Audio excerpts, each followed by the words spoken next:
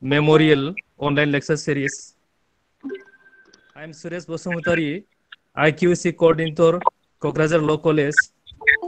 With warm greetings, it gave me great pleasure to extend a warm welcome on behalf of Kokrajhar Law College, conducting webinar on the topic, a brief introductory note for beginners on fundamental rights and directive principles of state policy under the Constitution of India.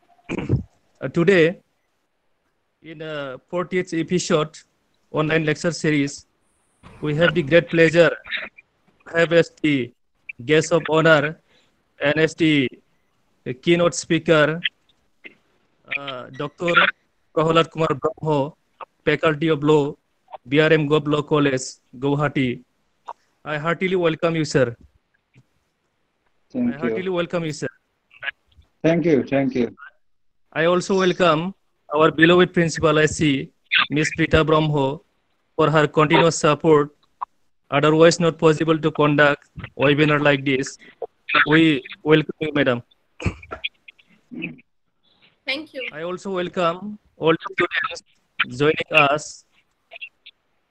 I also welcome all the esteemed colleagues joining us. I also welcome all other dignitaries joining us from other institutions. Now, before we begin with our today's sessions, I would like to request Ms. Prita Brahma, Principal IC of Kokrajhar Law College, to welcome the today's keynote speaker, Dr. Prahlad Kumar Brahma, sir, and all the participants.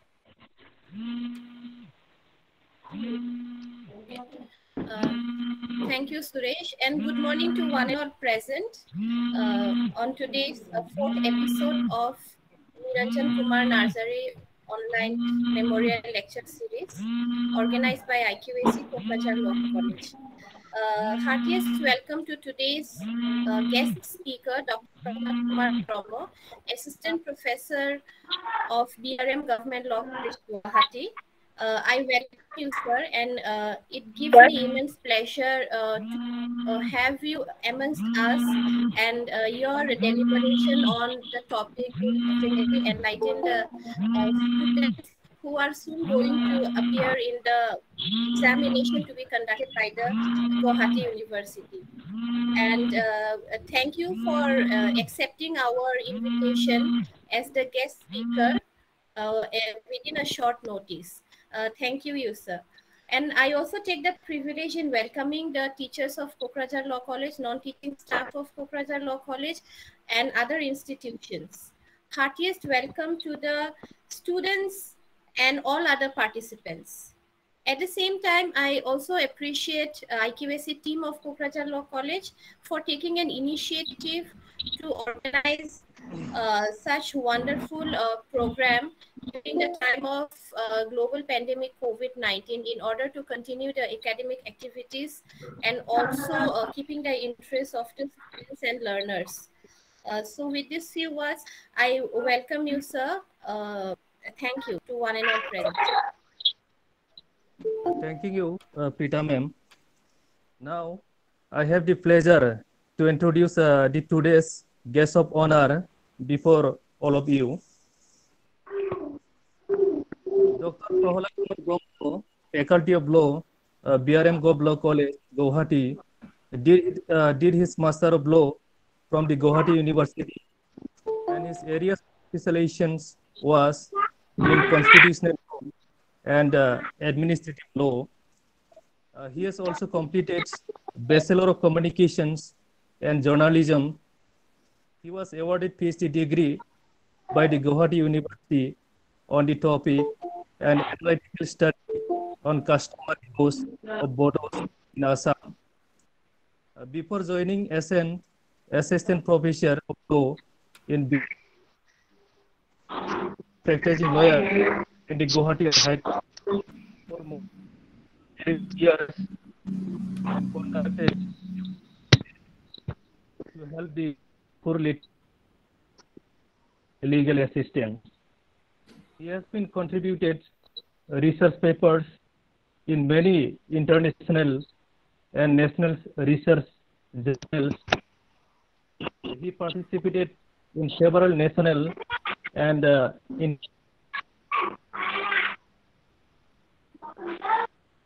international seminars. I would like to request Prahlad Kumar, all you, sir. I request Brahma sir to proceed the webinar now.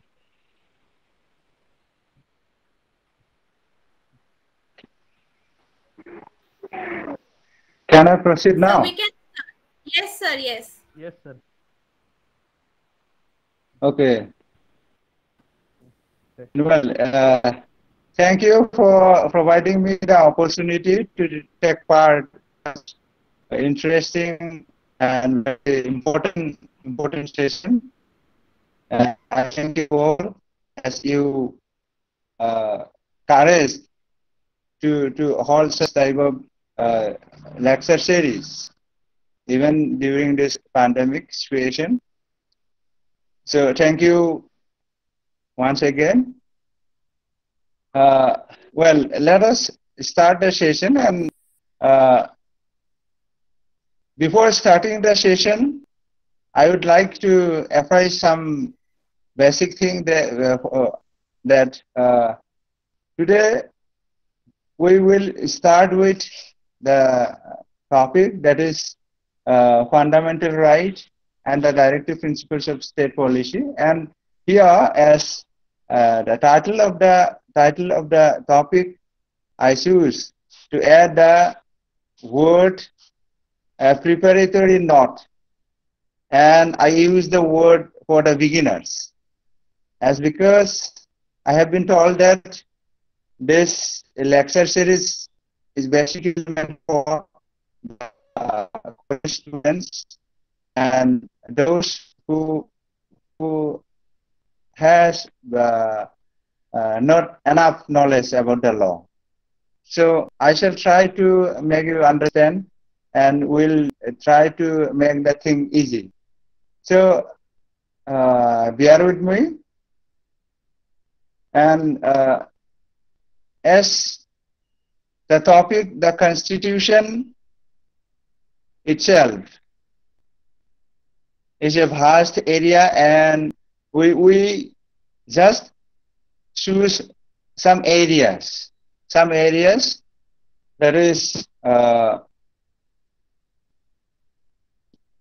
fundamental right and the principle of state policy. The fundamental right itself is a vast area, and the principle of state policy is also a vast area. So even then, we shall discuss it.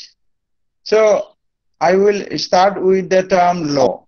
What law means, and what constitution means, and what constitutional law means, and what is studied under the constitution, or what is included in the Constitution of India.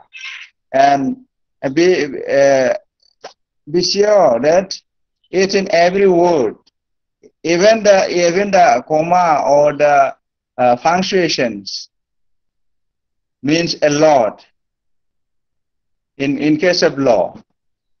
So each and every word, each and every sentence has been included or enshrined in the Constitution after thorough deliberation, and these words or sentences has been inserted deliberately with certain motives.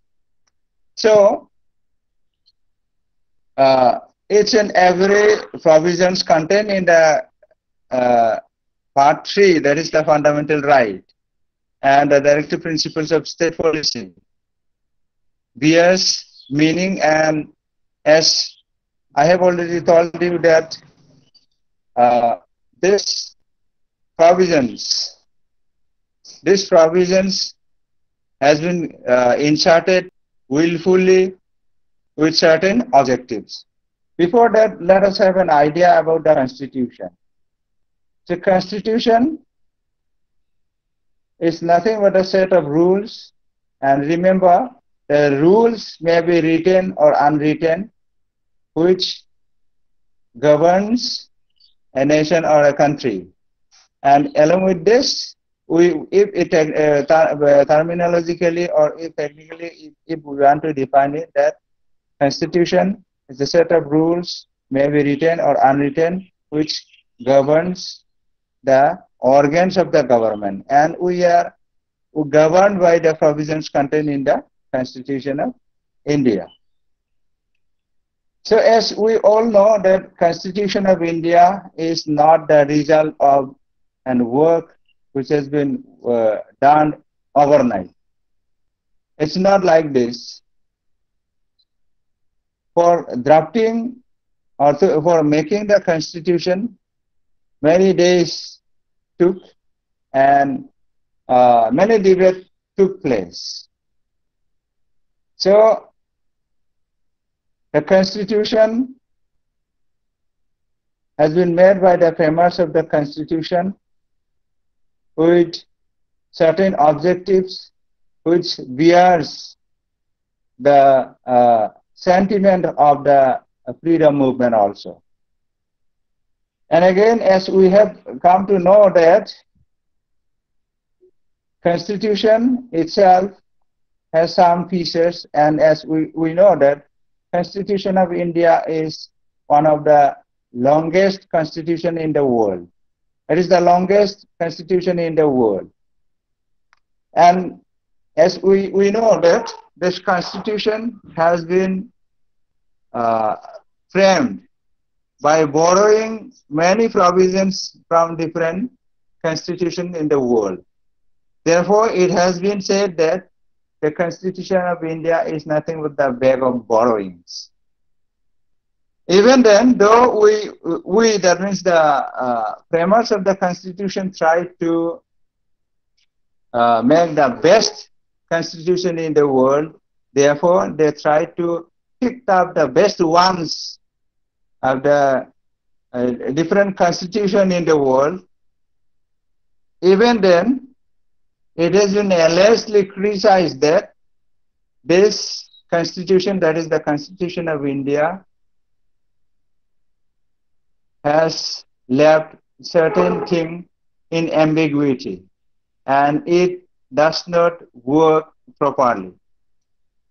Therefore, to evaluate the working of the Constitution in the year 2000 under the chairmanship of M. and Venkatachalia, a committee was made to review the working of the Constitution. So this, of course, this is another part. So this Constitution, though it is the longest Constitution in the world, even then this is not immune from the criticism. Even then, though it has been criticized, this Constitution, that is the Constitution of India, has been working, and as the situation is dynamic and some needs is required to be adapted to, or we are supposed to adapt to the new, that means dynamic situation, therefore certain laws become irrelevant or impracticable. Therefore, there is obvious reason to criticize the Constitution on ground of falling short of certain things. But as a whole, this Constitution is working effectively. Now, of course, one thing we must to acknowledge that Constitution is nothing but the rules set by the people, and it is ultimately the people who makes it work. Therefore, during the debate of the Constituent Assembly, Dr. B.R. Ambedkar said that However good a constitution may be, it is sure to turn out bad, because those who are called to work it happen to be a bad law. However bad a constitution may be, it may turn out to be a good if those who are called to work it happen to be good law. The working of the constitution does not depend only upon the nature of the constitution. The constitution can only provide the organs of the state, such as legislature, the executive, and the judiciary. The factors on which the working of these organs of the state depend are the people and political parties they will set up as their instruments to carry out their wishes and their politics. Who can say how the people of India and their parties will behave? So in this way, Dr. B.R. Ambedkar said that it is ultimately the people who will make it work, and if the people, that means who let it execute it, that means who execute the laws, if they are good, then obviously even the bad laws turns to be good one. So it's not proper to criticize the constitution or try to flout the provisions of the constitution. Rather, it is wise to work on the basis of the constitution, and if certain things are irrelevant now, this can be amended. And this provision has been kept by the framers of the Constitution of India. So this is something, an introduction to the Constitution. Now let us start with our main topic, that is topic of the day, that means topic of this session, that is fundamental rights and directive principles of state policy. So as I already told you that these provisions contained in the Constitution has been made deliberately, and each and every word, each and every sentence were put after thorough deliberation. So now let us examine, as we have many parts in the Constitution of India, and some parts of the Constitution of India has more importance than the other. For example, if we see the provisions contained in Article 37 of the Constitution of India, we'll see that the fundamental right is enforceable. On the other hand, the provisions contained in Directive Principle of State Policy are not enforceable. Now, question is that is fundamental rights are only things which require to be given importance. Whether we can sell the directive provisions or the tenets contained in the part 4, that is the Directive Principles of State Policy. Let us examine it. So as I told that this is for the beginners, let me clarify that I am trying to stress on how we should study. That means how we should study the fundamental rights and the directive principles of state policy. As I stress on the beginners. That means, so I'll start how these two parts should be started and how these are given importance. So as per Article 37, we can see that fundamental rights are enforceable, and on the other hand, directive principles of state policies are not enforceable.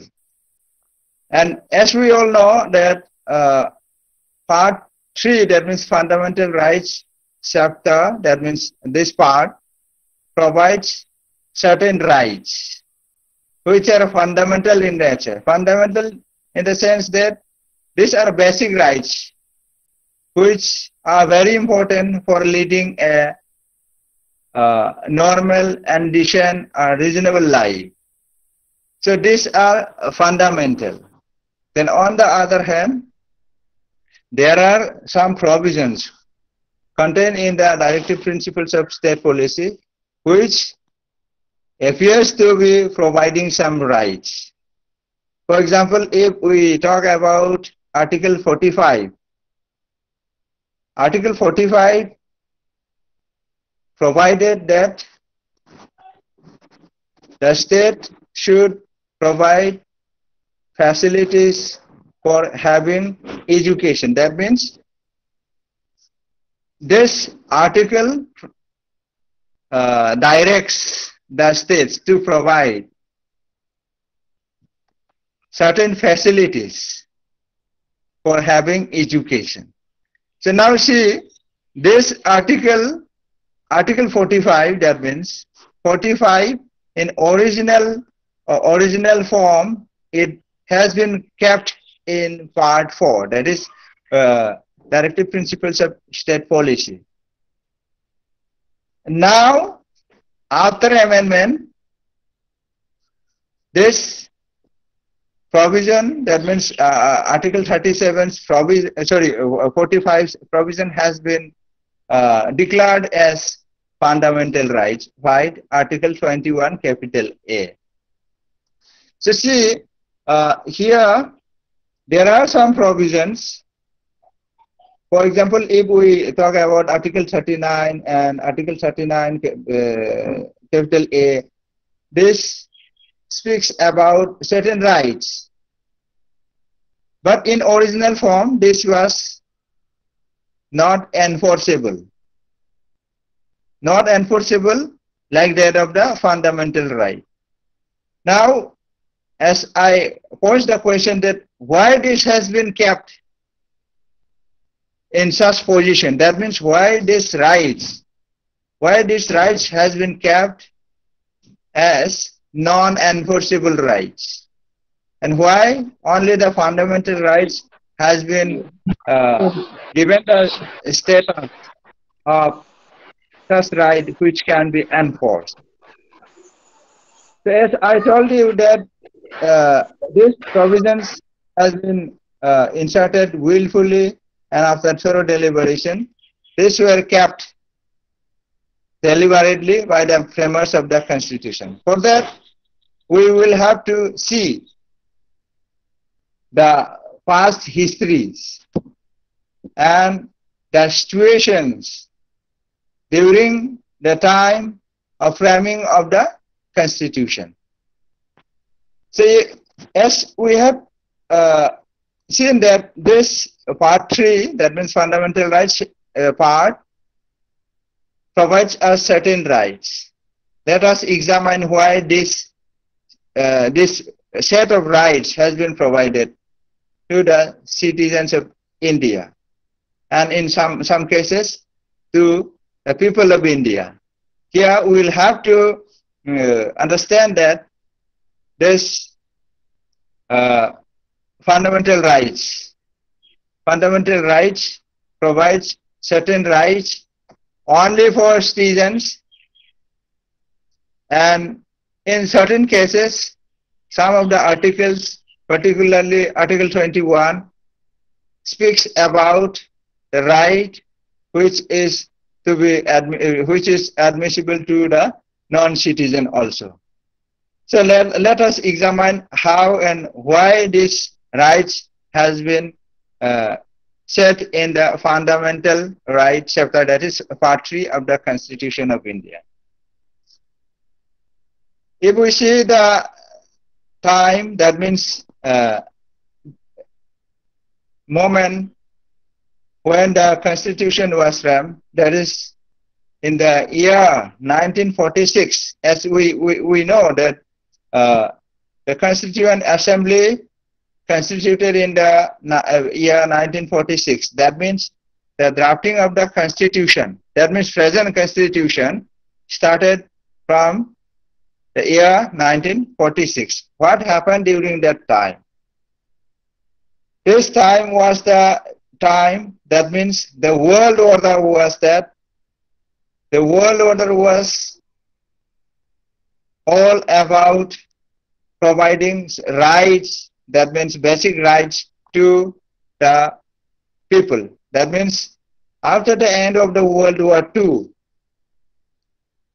in the world a situation arose. Almost all people were expected to have certain rights, which are considered to be basic rights, and in another name, that is human rights. Human rights. So this was the time. That means the time, that means the period when the Constitution was drafted. That means when the Constitution drafting was started, this was the time of providing human rights to the human being, irrespective of the territorial barriers. So this was the momentum that the basic rights should be provided to the people. That means for living humanly, certain rights are expected to be provided to the human being.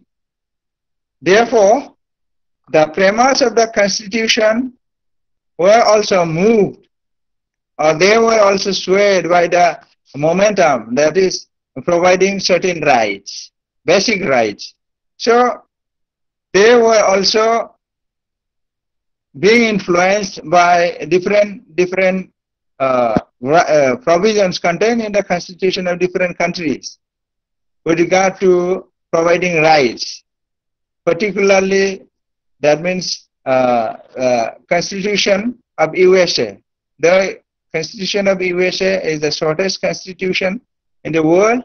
Even then, the Constitution of the premise of the Constitution of India were influenced by the provisions of the Constitution of USA. So they were also influenced, and accordingly, the premise of the Constitution was swayed by the sets of rights provided in the Bill of Rights in USA, and therefore they also thought that the certain sets of rules, that means laws, is to be provided in the Constitution, and accordingly they propounded certain rules, certain laws, which has been kept as provisions relating to rights. That means the basic rights. As I told you that there are some basic rights which are included in the chapter DPSP also. That means those rights appears to be basic, have been incorporated not in the fundamental rights but in the directive principles of state policies.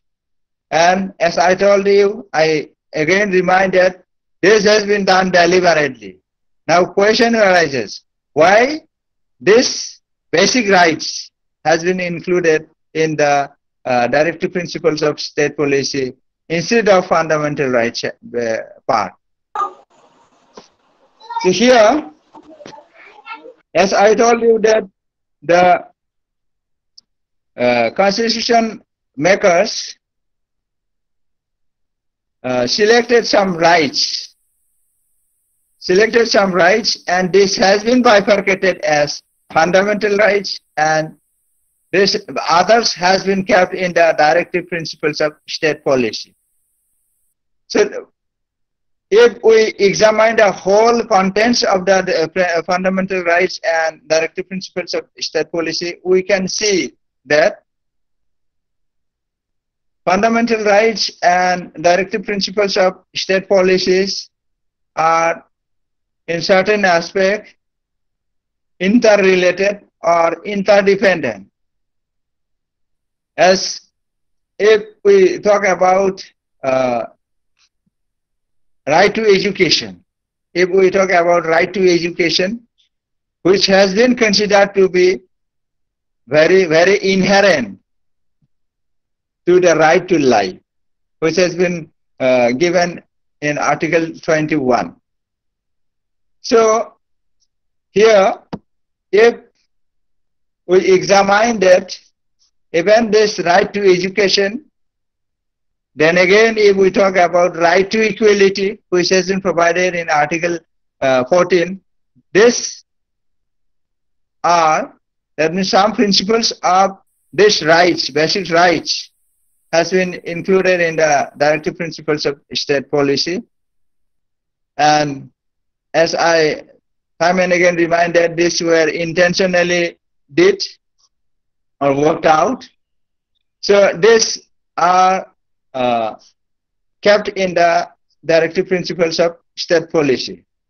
And remember one thing, that the premise of the Constitution set some rights without bifurcating this as fundamental right and directive principles of state policy in initial stage. They just provided rights, fundamental rights. And in original position, that means in initial position, during the Constituent Assembly meetings, these were sets of rights and not as directive principles of state policy. Only after deliberation and after examining certain aspects, this has been bifurcated.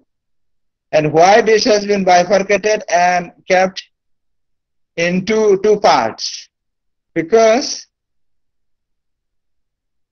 some basic rights which are immediately required, these rights have been kept in part 3, that is fundamental right. And certain rights which are otherwise required and very vital, but this cannot be materialized, or the government, that means the newly formed government, may not be able to execute it or to materialize it. Therefore, those rights has been kept as policy decision, and this has been kept as the principles which the states will have to make laws on the basis of those rules, which is otherwise talked about rights. So these are the principles. That means these rights are the directives for the states in making the law. And therefore, this set of rights, which has been now kept in the directive principles of state policy, this provisions, that means right, provisions relating to some rights, has been kept as the principles which the state is required to be taken as policy in policy decision. Why? Because in certain cases we can see that these are not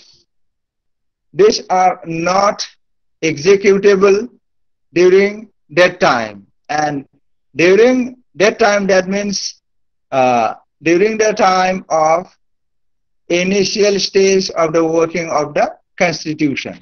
That means as we know that a new government is supposed to be formed, and there would be many challenges. There would be many challenges to the new formed government to deal with.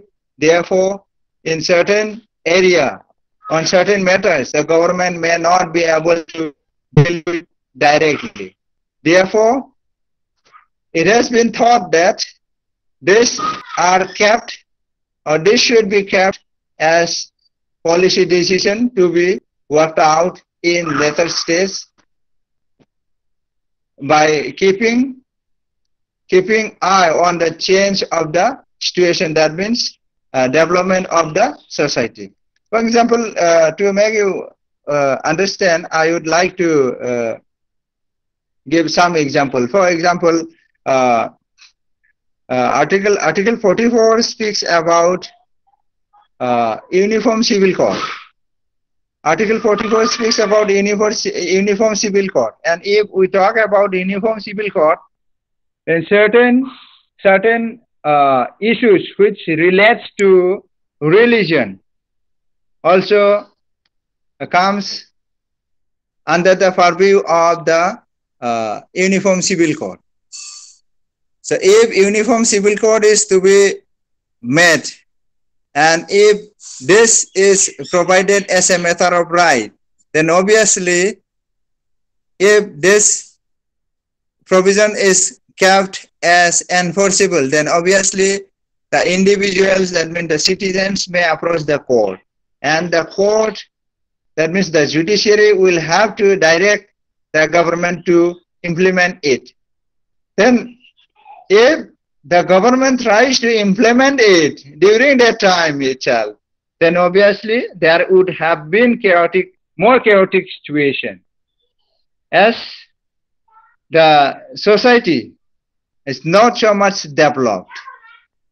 And if we talk about the uniform civil code, then question of equality also involved. How it involves? Suppose if we talk about uniform civil code, that means the laws, that means civil laws, should be uniform to all, irrespective of caste and creed or religion. Therefore, all are supposed to be governed by a single set of civil law, be it succession or be it marriage or be it adoption, whatever may be. So these are supposed to be governed by a set of civil law which is supposed to be applicable to all. So if we talk about that means if we talk about the marriage, then obviously there would be differences. Suppose marriage solemnized by the Hindu is different to that of the marriage solemnized by a Muslim. So it appears that this two community, particularly I'm just giving the example, these two communities are governed by different sets of laws with regard to marriage. So here, if we try to impose a uniform law in the name of bringing uniform civil code, then obviously this would have been materialized the object of right to equality. But at the same time, it would have been floated by the communities. That means the communities or the society would not have accepted that type of law. So we can see that though the uniform civil code involves equality also, which has been provided now under Article 14, is also would have been affected. So as the uniform civil code touch the, or it also involves the question of equality also, then the that means in the name of bringing one law, one civil law for all the people in India, then it would have affected the right to religion also. Then obviously the society would not have accepted it, and rather there would have been more chaotic situation. So we can see that in this way certain provisions are there in the directive principles, which also relates to some fundamental rights which has been enshrined in the Part 3 of the Constitution of India. These are kept there because this articles, that means this provisions cannot be worked out during that period. So these are, though fundamental, cannot be instantly worked out. Therefore, this set of rights has been kept as the principles which is to be dealt with under policy decision. So in this way, we can see that this rights, that means some rights provided under directive principles of state policy, are interrelated to the rights provided in the Part 3 of the Constitution of India. So if we talk about Article 14, right to equality, if we talk about right to equality, then all are supposed to be equal in the eye of law.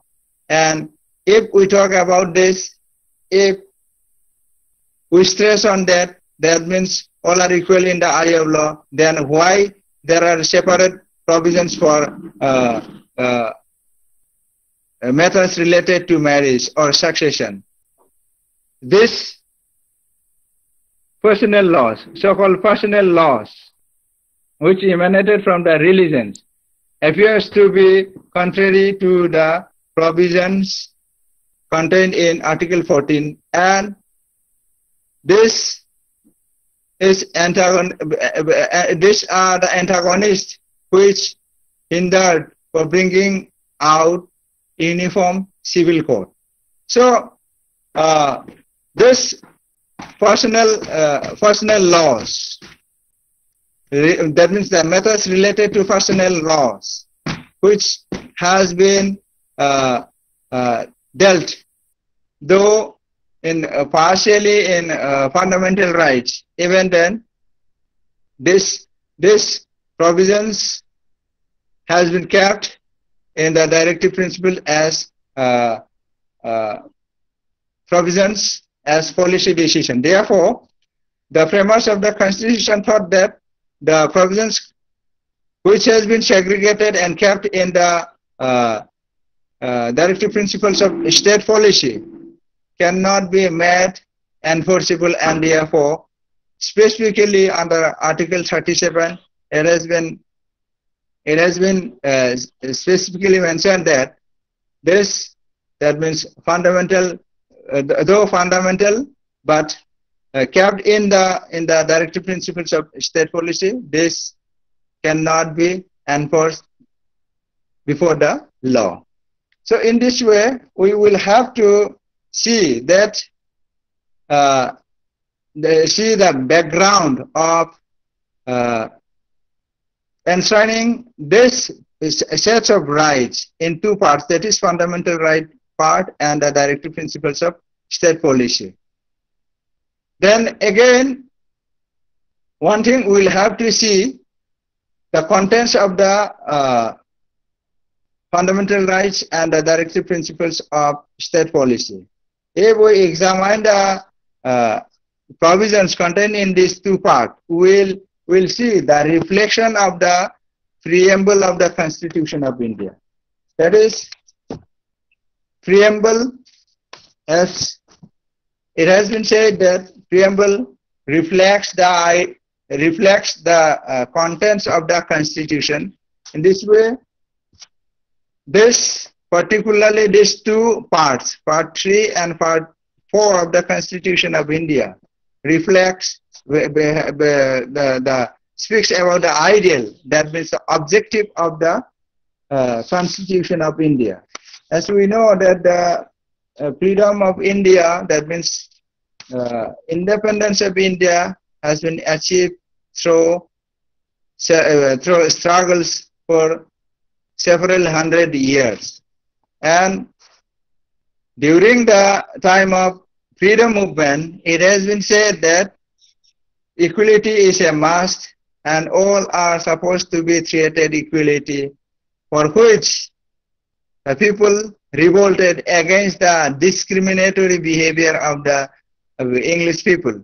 And in this way, it was the mindset of the people of India that what independent nation we will get, obviously this dreamed nation must provide equal opportunity to all the people in that country. Therefore, equality has been kept as foremost important thing, as foremost tenets, and therefore the framers of the constitution kept in mind that there must be equality and there must be justice, as this nation, that means the India, has been suffered from discrimination. They were denied justice by the British people. Therefore, they deserve, or that means they want justice, and this justice must be provided to all in the country of India. So, they, keeping in mind of this sentiment, provided certain provisions specifically in the constitution in the name of providing justice. Therefore, as reflector of the constitution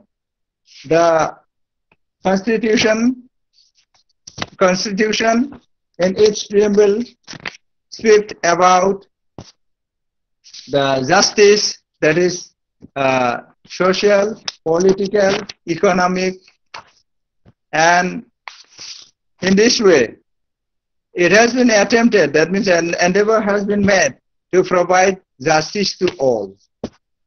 Justice to all, and this justice are social, economic, and political. Therefore, all are expected, that means that the people of India are expected to have justice, social, economic, and political. Then again, as India suffered from discrimination and they were denied liberty. Therefore, the framers of the constitution, keeping in mind of that sentiment, try to provide liberty, then equality, as I have already told you, that means the equality of status and opportunity. As we can see that the Britishers discriminated and equal opportunity was denied to the people of India during the British rule. Therefore, being experienced with this situation, the framers of the constitution try to provide equality of opportunity and status. And now, matter is that this provisions, that means these goals set like justice, liberty, equality, and fraternity, which has been reflected in the preamble, are the words which manifest the ideal set in these particularly two parts, that is part 3 and part 4. If we talk about equality, that means equality of opportunity and equality of status, then we can see that Article 14, 15, and 16, then 17, 18, up to 21, 22, 20, 23. In this way, we can see that this all article speaks about equality of status and opportunity. In this way, if we talk about liberty of thought, expression, belief, faith, and worship, obviously Article 19, and then 21 and 22, this speaks about liberty of thought, expression, belief, faith, and worship. So this article, then again, if we talk about Article 21, it speaks about life, right to life and liberty. So in this way, under part 3 of the Constitution of India, we can see that there are provisions which deals with the wordings reflected in the preamble. And if we talk about justice that is social, economic, and political, which has been inserted in the preamble.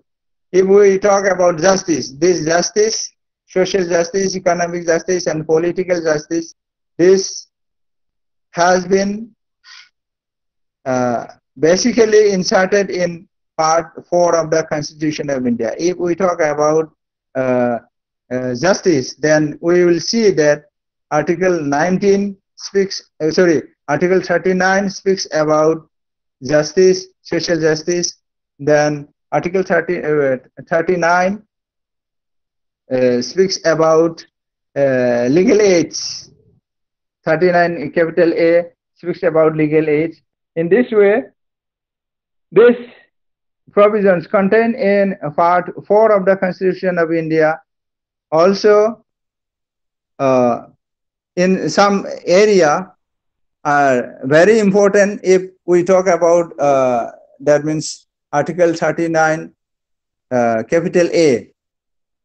If we talk about Article 39 capital A, which provides legal free legal aid, or if we talk about Article 49 only, then we can see that all are supposed to be treated equally. Man and woman should be treated equally, which is in otherwise some tenets which has been reflected in Article 14, 15, and 16. That means Article 14 speaks about equality. If we talk about equality, obviously both the person of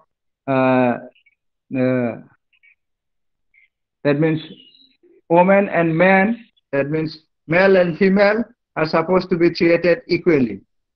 So Article 39 speaks about this principle, that is that means man and woman to be treated equally, and they must have the similar rights, which has been reflected in Article 14 also.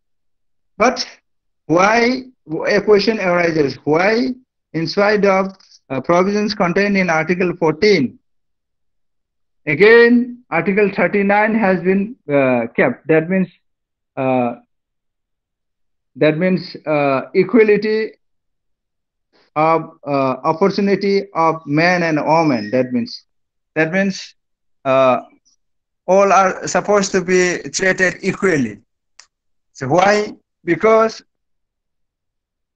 during that time, that means during the time of framing of the Constitution, the society was in such a position that the women were not allowed to have education, and they were not allowed to work.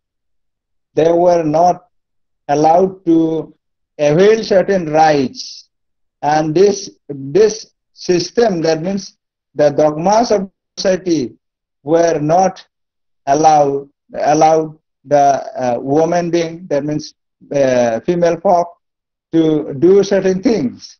And this are prevented by the social system.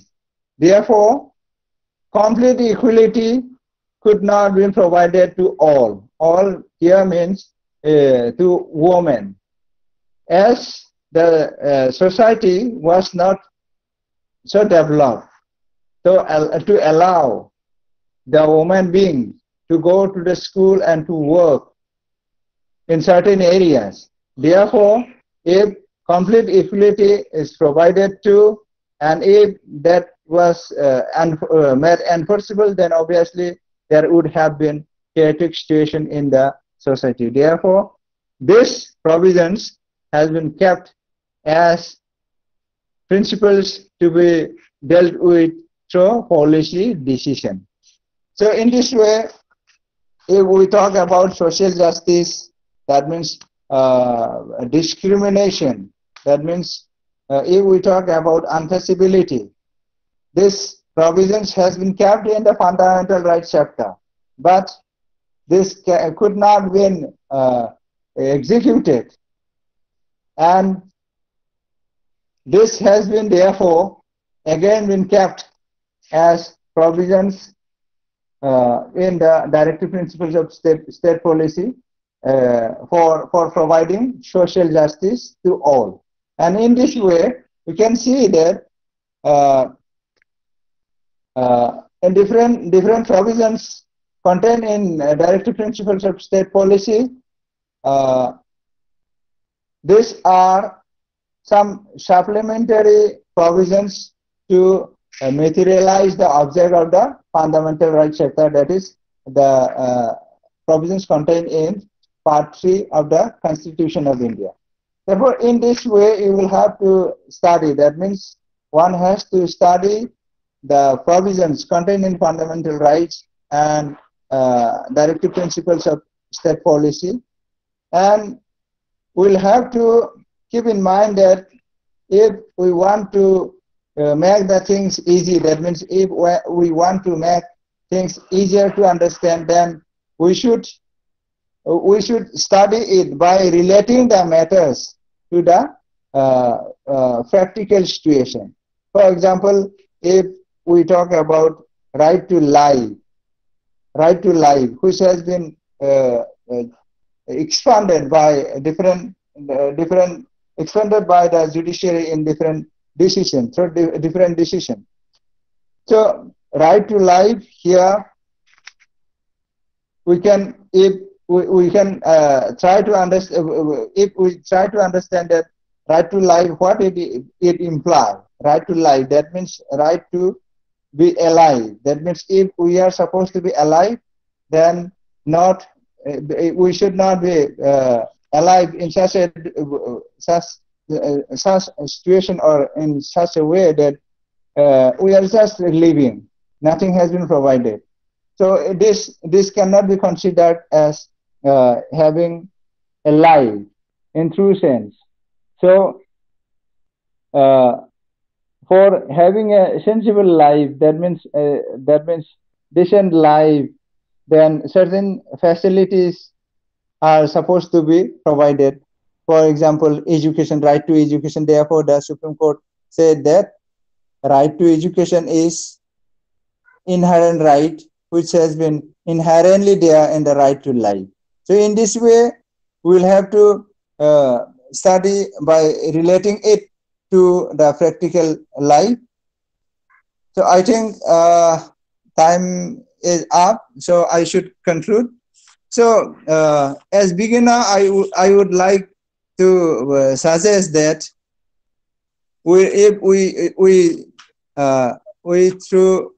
if we want to understand the contents of the Constitution, we'll have to first know the situation of the framing of the Constitution. Thereafter, we'll have to relate it to the present, that means practical life. And in this way, I think the things will be more easier to understand. And of course, as situation is dynamic and Constitution requires to be a dynamic, therefore the Constitution is considered to be a living organism. The provisions contained in the Constitution is supposed to be read with by relating the things to the practical situation. So for which provisions of amendment has been provided, and in this way the part 3 of the Constitution provided rights, fundamental right, that is basic rights, and part 4 also speaks about right, which is supplementary to the fundamental right. And as we have seen that the in some cases, fundamental right cannot be materialized without taking help from the provisions contained in the directive principles of state policy. Therefore, these days, provisions contained in directive principles is not subordinate to the fundamental rights, though this may be non-enforceable, but these are very much important as that of fundamental rights. And I think I should conclude. Thank you.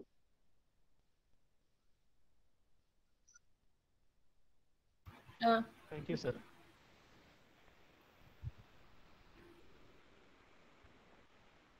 Over to you, Suresh.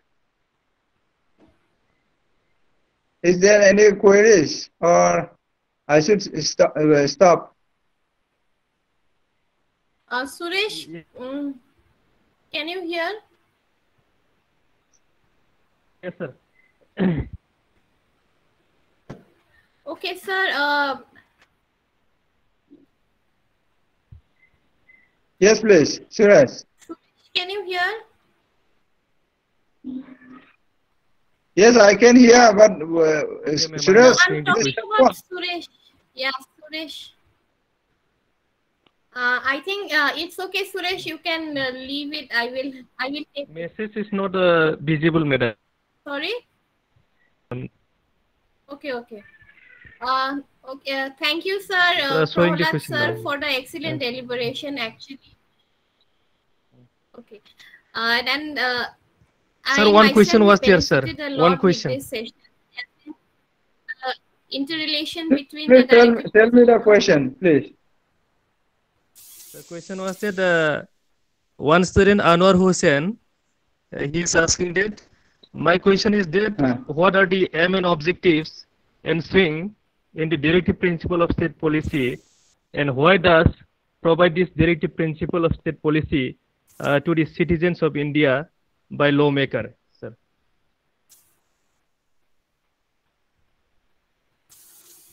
Pardon, please repeat the question, please. I'm not clearly hearing it. The question is that what are the aim and objectives ensuing in the directive principle of state policy, and why does provide this directive principle of state policy to the citizens of India by lawmaker? Okay. That means objective of the directive principles of state policy and why this has been inserted in the constitution. This is the question, is it not? Yes, yes. Okay. Yes. Directive principles of state policy I have already mentioned in my lecture, is that these are the principles which are supposed to be taken up as policy decision by the state, because during that time the society was not so much developed, and as during that time the newly formed government, that means the government formed under the new constitution, had many challenges. One can I mentioned that many of the parts of the Indian territory tried to secede, and question of religion-based dominion also arose during that time. So, if those fundamental things were executed, or if the government made laws and imposed that law forcefully, then obviously there would have been chaotic situation, and there would have been revolt. So this has been shelved as non-enforceable, and as they thought that that means the constitution maker thought that once the society will grown up, that means society will be developed and the people will be more understandable, that means more aware, and obviously during that time the state government, that means the concerned government, will be able to take decision. Therefore, this were inserted in the directive principles. That means as directives for taking policy decision, as principles for governing the country. So this is why this has been inserted. Now, if we talk about the objective of the directive principles, these are the objectives. These are the objectives which has been endeavored to achieve. That means, as we know that India got independence through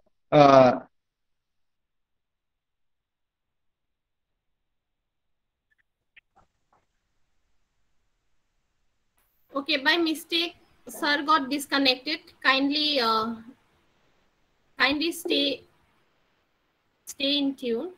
Sir got disconnected, so please have patience.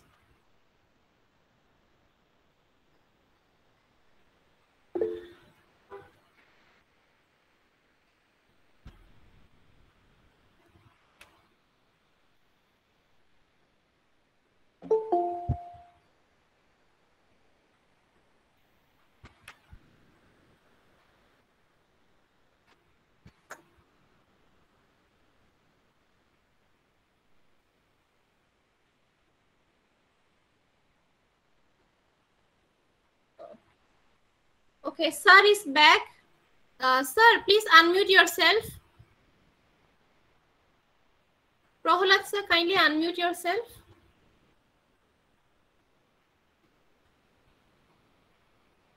hello, Yes. can you hear me?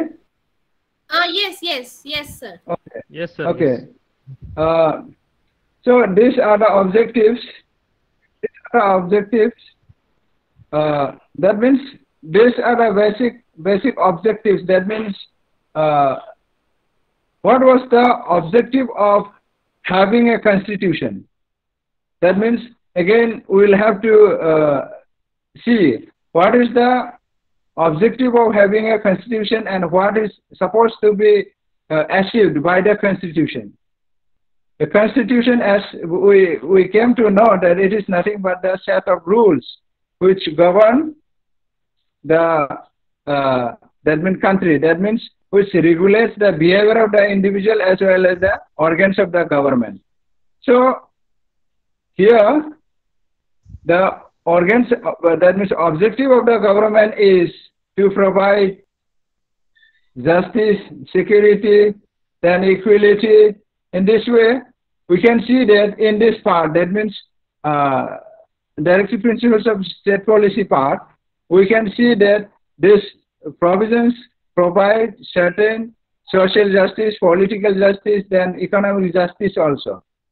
So these are the objectives which is sought to be achieved through this constitution.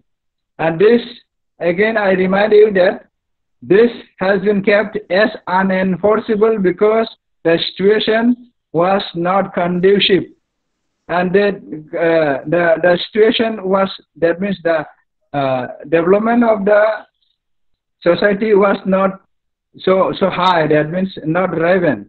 Therefore, this has been kept in the directive principles as the sets of principles which is to be undertaken as a policy decision. So these are the objectives. Objectives to provide social, economic, political justice, then equality of opportunity. For example, if we talk about Article, that means 45, then 44, 45, then 39, particularly, this speaks about, that means equality, that means right to work, to education and public assistance. These are the provisions which basically tries to provide social justice, then equality, that means equality of opportunity. So in this way, under this part, that means part 4 of the Constitution of India, this the principles, that means provisions, has been kept. I think I could help to understand a few. to the Yes, sir. questioner. Yes, Thank sir. you, Yes, sir. yes, indeed, indeed. Sir. Sir, another question is there Question. from him. Okay. Dear sir, Government of India sometimes declares certain region and areas as disturbed and impossible under AFSPA, under the AFSPA law, which is considered draconian and outdated in many countries. This law sometimes violates our fundamental rights, such as right to life, where a person is shot by the armed personnel in suspicion. Is there any alternative to such draconian law as AFSPA or UAPA, where our fundamental rights and DPSP could prevail in a way more dynamic? Okay. Okay. To answer this question, I will have to refer to Bentham's theory. Okay, Bentham's theory, you may not have heard the Bentham's theory, that is theory of pleasure and pain. Pleasure to the maximum number of people and pain to a section of people. That means his objective is to, that means that according to him, legislation should be made for providing maximum pleasure, that means maximum benefit to the maximum number of people. And in making benefit to maximum number of people, a few individuals or some persons limited in number may suffer. So in such case, in the interest of the greatest number of the people, so there may be curtailment, there may be some pain on the part of the section of people. Here, with this, he tries to mention that if to secure maximum number of people, then a section of people may have some pain. That means some rights of a section of people may be at stake. For this, we can refer that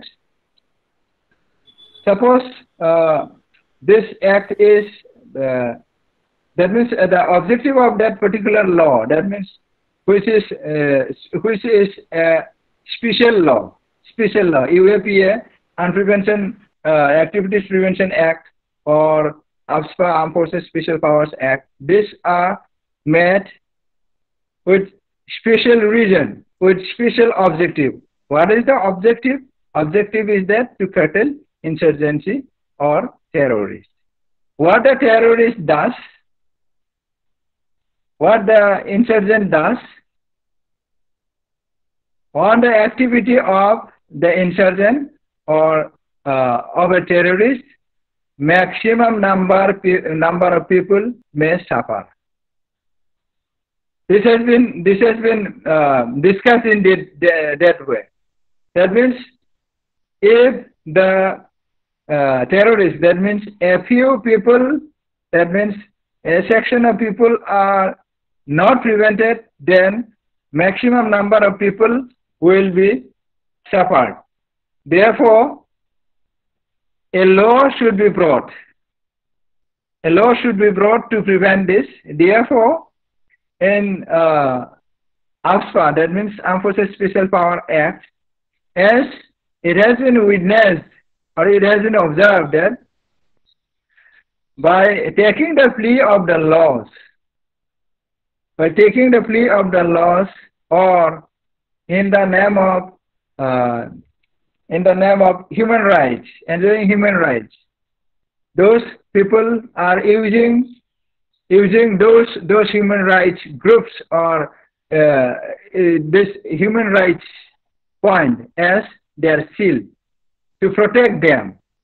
Therefore, again, it has been anticipated that as those insurgents or groups of terrorists are open to do any activity. They are free to do any activity. They can lob grenade, they can fire, they can shoot at.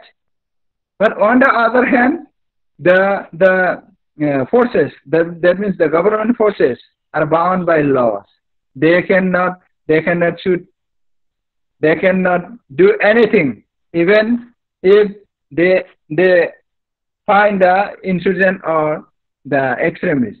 Therefore, a special law has been made, giving power so that it equalizes to the insurgent or the extremist.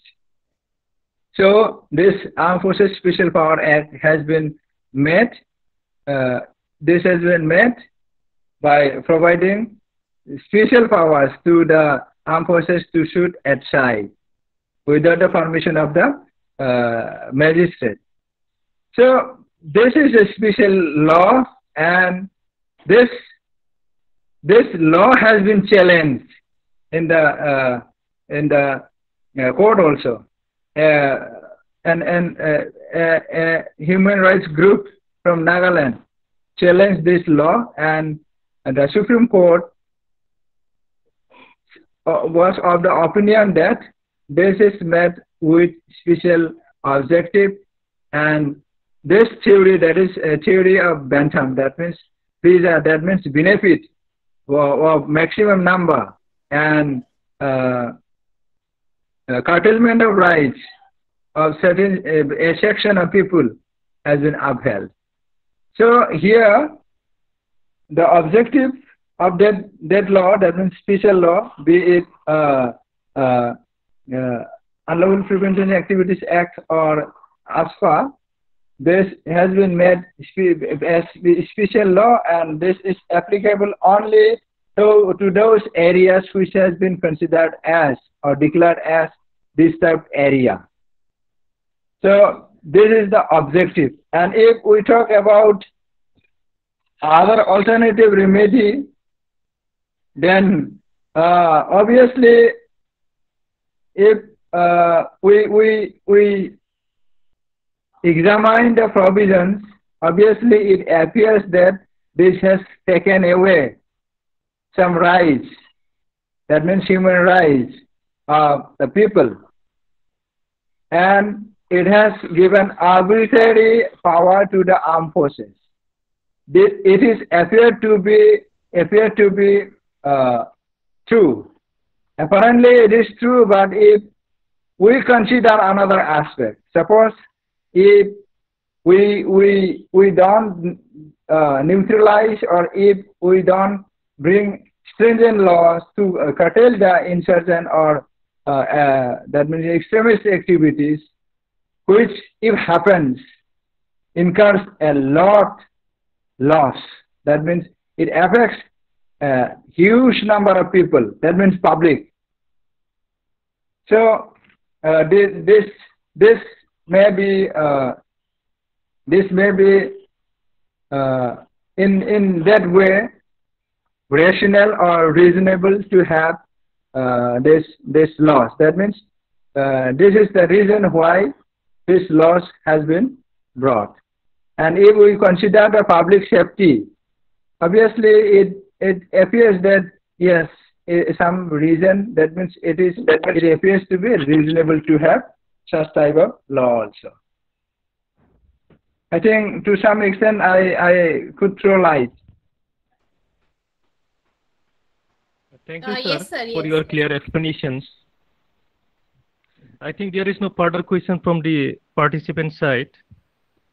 Okay. Now, I would like to request Dr. Pranay Kumar Aditya, sir, Director of IQSC, Kokrajhar Law College, to give vote of thanks of today's webinar sessions. I request Aditya, sir, to give the vote of thanks.